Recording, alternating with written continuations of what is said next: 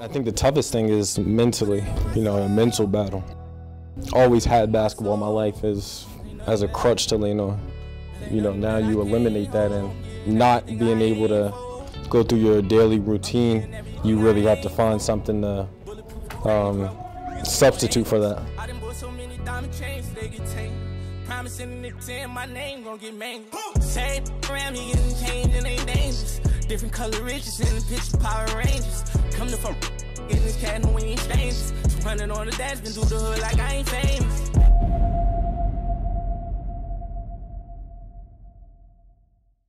You mind if I put some music on? You sure you? Oh, okay. I'm just sitting here reading. But will you be able to read even? Oh yeah. See, I can't do it. Reading put me to sleep. I told her to fly and she's scared of the virus. I sent her a private to get here. I made $400 off each of these pounds. I ain't tripping, it's gonna be a good year. Solomon driving while I got my hands on the chopper. I'm keeping my eyes in the review. I'm from Atlanta where they pay the triple cost to dap you up, then they're cute. Deep faking, I'm real, I don't feel them. My takers ain't worried about them stealing. I run with apes and some baby gorillas. I know a few, I can buy me a. Said I wouldn't change, but my chains a little bigger. 4 carat rain, leave a scar if I hit you. Look like a spaceship, got stars in my vehicle. It's been 3 months since I actually even picked up a ball.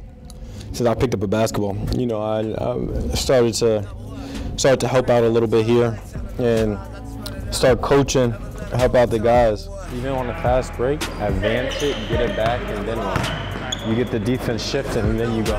Just to get back into basketball, get back into, be around it. You standing like this, I'm not throwing it to you. You gotta take up space, you got a big body.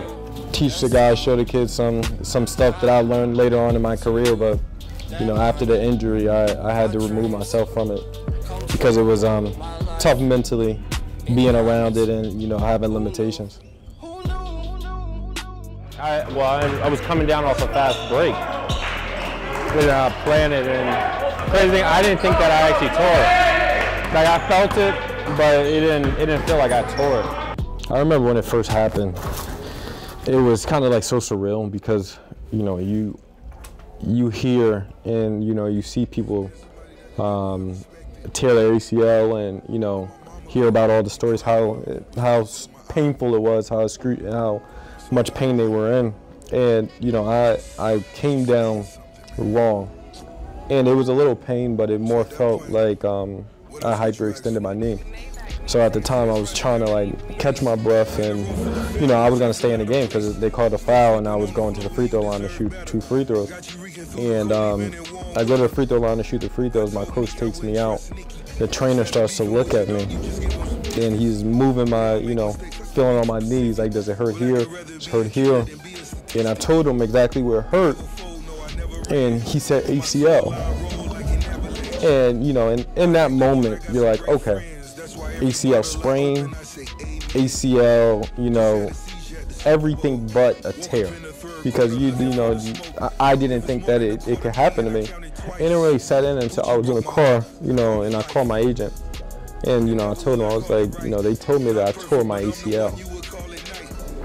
And I think his shock of it, because we have been grinding this thing out for a couple years, as far as kind of increasing the level of play, going step by step as far as playing well at this level, playing well at this level, playing well at this level, getting these offers, so on and so forth. And we were at a good spot where we had a lot of interest in, we felt like we were getting to where we wanted to be, and we were right there, we were right on the cusp. Everybody sees ACL and, says it's a death sentence on your career. And for me, once I really kind of took it all in and, had a clear mind, I started to look at it differently. It was like, all right, this is an opportunity to recreate myself. Really show the kids that this is something that you could build from. It's not something that ends you. It's something that it's a new beginning. And from there, now it's really just building my body back up from scratch. I've had this time. I'm using this time to, like I said, spend time with family, spend time with my daughter, spend time with my wife, and help the kids out, be around basketball, kind of dig into this new venture of coaching. and having the time to rest my body. You know, all the little aches of, you know, ankle sprains and, you know, different things that might have happened over the years. You know, I have a full year off where, you know, I'm able to really come back 100% and, you know, come back even stronger, and I'm looking forward to it more than ever.